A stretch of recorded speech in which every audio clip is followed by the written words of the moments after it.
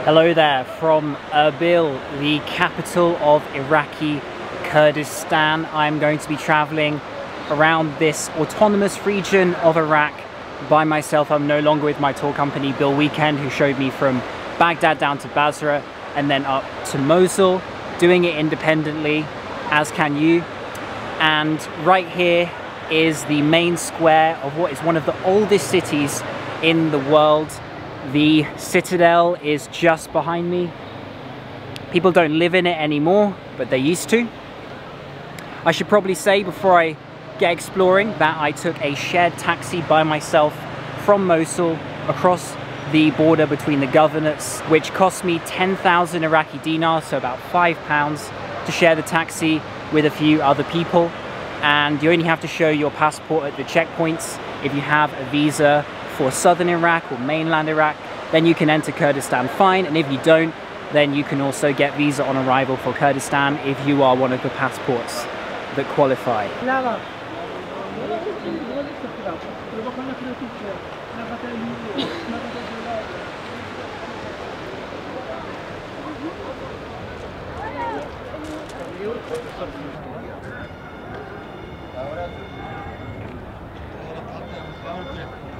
Coming down from the citadel, I am walking into the city's main square, and I thought I would just give you a little bit of context about Iraqi Kurdistan and Kurdish people. Iraqi Kurdistan is an autonomous region, like I said, and it's a majority Kurdish area. They speak Kurdish, they're Sunni Muslims, not Shia. In southern Iraq it's majority Shia, but there are Sunni Iraqis as well. This is the only country where they actually have a form of government, their own parliament, their own autonomy. But you could argue that they are still under the control of Baghdad, really. But I don't want to delve into politics too much. Just know that Kurdish people are split across 4 countries: Turkey, Iraq, Syria, and Iran. Iraq is one of them, and here they have their own autonomous region. And culturally, in many ways, it's quite similar to the rest of Iraq, but also there are many differences as well, and I'm sure we'll explore a bit more of that as I get on with these videos. Up to the fountain in the middle of the city here.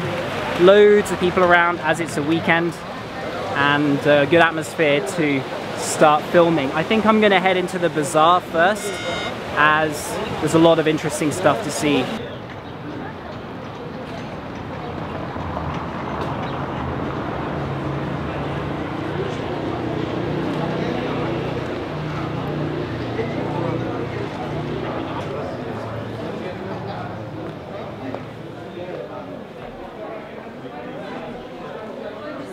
Qaysari Bazaar, from what I've read, sells a little bit of everything, from carpets and rugs to dried fruits to Kurdish sweets.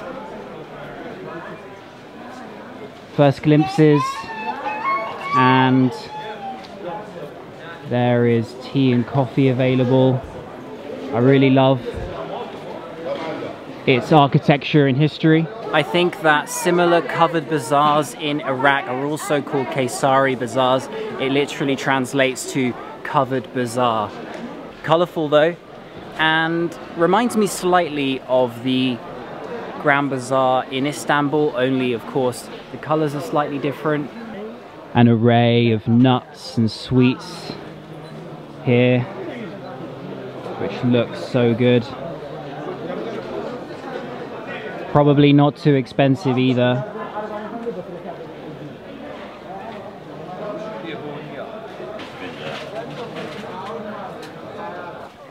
You can see how there are many different lanes you can branch off into, as it is a bit of a maze at times, but an exciting place to sort of just get lost and wander around, as I am currently doing now. Dates on a moving cart. You can see various men around the city dressed in the traditional Kurdish clothes, of which can be bought inside the bazaar and many other places, of course. I'll see if I can find a stall that is selling them and making them atmospheric lane here with an old tea shop. This looks incredible. I think I will probably come back here later. Here we are, where the traditional Kurdish clothes are being made. A whole lane of them. Salam alaikum. Wow. Salam alaikum. Also some women's headscarves too. Wow, this place is amazing. See that man in the red? He is going around giving people chai from shop to shop. So this man here has politely let me film him making the Kurdish clothes, and he's also wearing a form of the traditional outfit.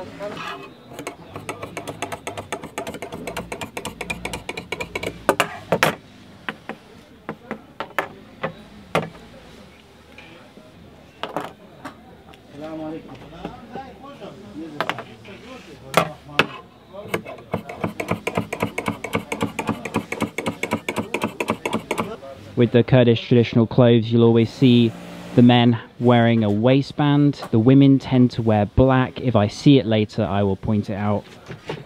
All these different threads and colors inside the maze. If we go a little bit further inside, you can see the waistcoats, of which this man is not currently wearing one. Really cool to see and make it up close here. So somewhere in the bazaar is a place to try arguably one of the best kebabs you'll find in Iraq and in the city of Erbil. It's called Kebab Yasin, and I'm just looking for it now. It's hidden somewhere in the maze, and trying to find it isn't necessarily easy, but I guess I can just ask for directions. Here we go. This is Kebab Yasin. It's always busy. There is a bit of a queue at the moment, and inside it's chock-a-block. You can see them preparing the kebabs right there. Tomatoes and the meat, which they roll out the window in front of you. Open kitchen, which is always good to see.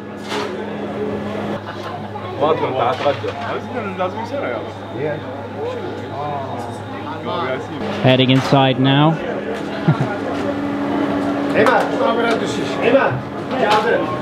Okay.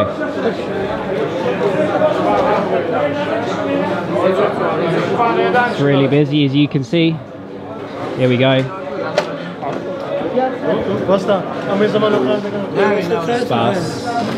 So I'm inside now, and this is the kind of place where you rub shoulders with everybody else at the same table. You share the bread, and I've ordered 2 kebabs. I actually waited a little bit longer until about 3 p.m. this afternoon to make sure I had a little bit more space to vlog the experience, because I know how crowded it gets around 12:01, so if you want to avoid that, then come later. If you want to be in the crowds, then come earlier. Welcome, bro. It's the first time you come here? First time, yeah. So in Erbil, first time? First time in Erbil, yeah. Welcome. Where Britannia. Yeah. Is this the best kebab in Erbil? Yeah, the famous you think so? one. The famous one? Okay, okay. There's a second branch, it's in 100 meter street. Oh, okay, yeah. okay. It's near to Ankawa. Oh, I see. So the kebab has now arrived. Look at that. It looks crispy and tender. So the kebab is coming with tomatoes and pickles, some small chilies, onions that you can bite on as well, and of course the bread. So let's get stuck in. Break off some of the kebab and try it. Wow. It might be the best kebab I've ever had. It's crispy and charred on the outside, but then it kind of melts in your mouth once you taste the softer inner part of it. You can see why it's so popular. Every table is always full. People coming in and out all the time. and there's always a queue outside. I think one of my favorite things about this place is that you get to know everybody at the table, you all start chatting, it's very social, and you just get to hang out. Wow. I've been speaking to all these guys. Wow, the best kebab. The best kebab? Yes, yes. Kebab in Erbil. So, yeah, they say so. I think I agree as well. It's definitely the best kebab.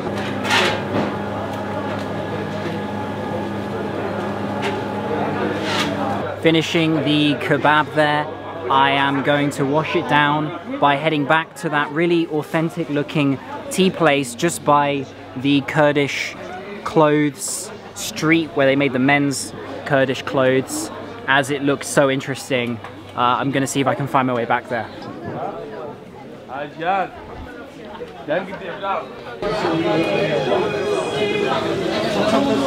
Find a free spot over here in the corner by what looks like the owner. Seems like a good place. Spas.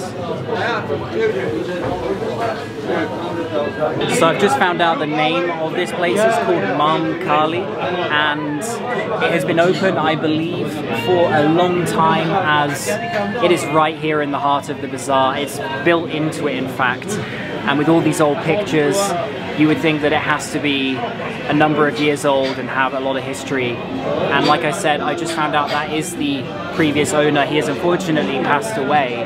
But you can see some younger pictures of him all over the walls as well. And like other places in Iraq that I've been to, pictures and photographs of the past depicting the history. Really cool.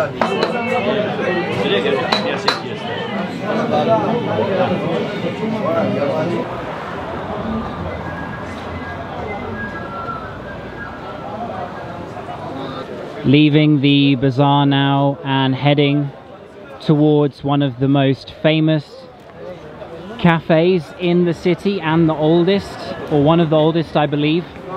There is something very freeing about now being alone again, traveling alone again. As much as I recommend taking a tour for southern Iraq, Kurdistan really doesn't need it. You can go around by yourself, and it's kind of nice to make a vlog now without anybody next to me. I don't have to worry about wasting anyone's time. I can relax and just wander where I please. This is Machko Cafe, the cafe I was talking about. Let's head inside and get a drink. Built into the wall of the citadel itself. Assalamu alaikum. Assalamu alaikum. You'll find men reading newspapers and smoking shisha on these old benches, playing games, and portraits on the walls.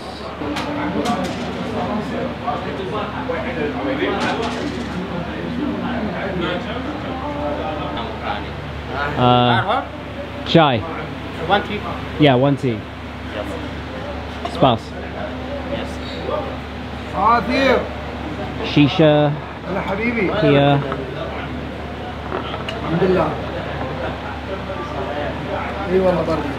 So now that we're in Kurdistan, it's no longer shukran for thank you, it's Kurdish, which is spas, a bit like the Russian spasiba, you just take off the end.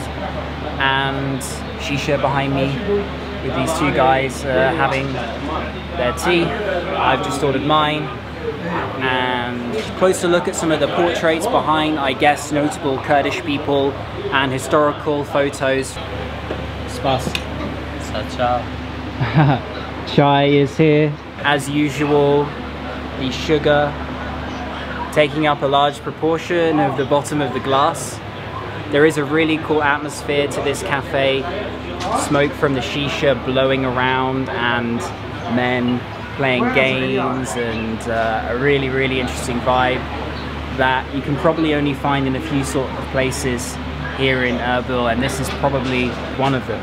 Just as I was having my tea, I was approached by all these guys from Zaho, which is in the north of Kurdistan, not far from Duhok, in between Duhok and the Turkish border. So you're just coming here for one day, like a day trip? Yeah. So, Just hanging out, drinking chai, that kind of thing. yeah. Nice, nice. Welcome to Kurdistan. Spas.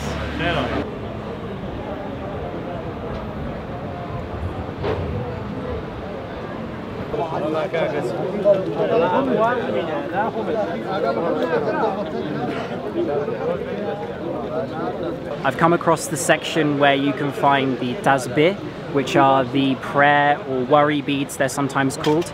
They're really popular, especially here in Iraqi Kurdistan. They are popular, like I said, all over the Middle East. And they have 99 beads because God has 99 different names in Islam. The men here are hand making them on the street alongside many others, selling them as people walk by.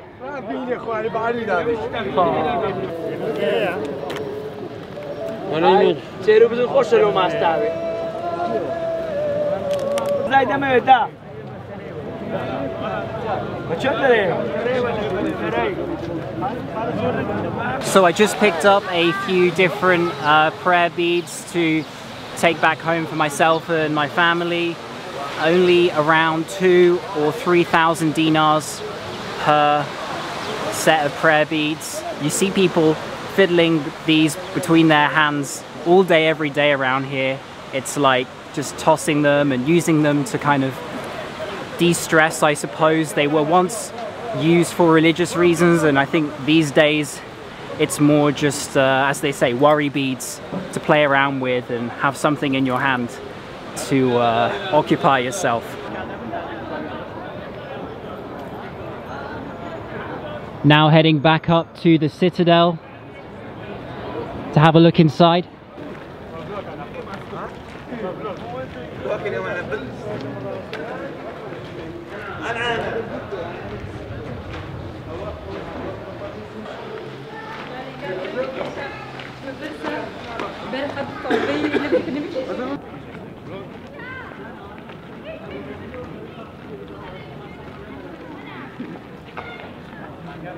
Wandering around inside the citadel now. It's been the center of the city ever since the very beginning. Hala is what they call it in Kurdish, not Erbil. I wouldn't say the citadel is anything particularly special. A lot of it's closed off and there's renovations going on. A lot of red tape around. But an interesting place to observe for the history. And the fact it's a UNESCO World Heritage Site gives it some weight, I suppose. Coming out the other side of the citadel, you'll get great views of the northern part of the city.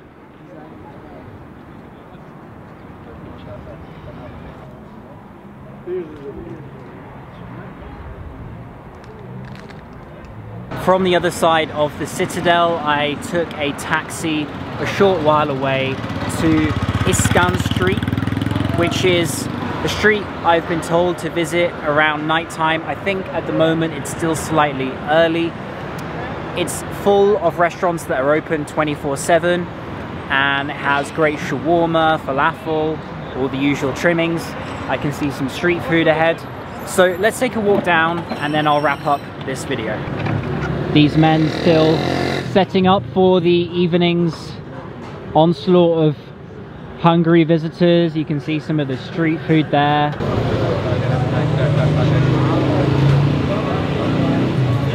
Nice looking restaurant here. This one is called Habib. You can probably just take a plate and then tell them exactly what you want. Let's keep on going. Shawarma on the spit there.